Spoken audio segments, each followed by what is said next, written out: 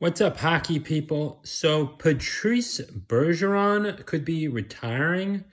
And I have to say, after nearly 20 years of his career, um, minus the lockout, he really has been a Boston icon. And it's a shame he didn't win two more cups.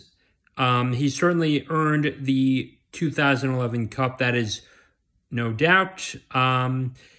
And he could have won in 2019. He could have won this year, and that's just very unfortunate. But very special shout out to Patrice Bergeron. Whatever you decide to do, I wish you the best, honestly, because you certainly have earned, your stripes into the Hall of Fame. Thank you.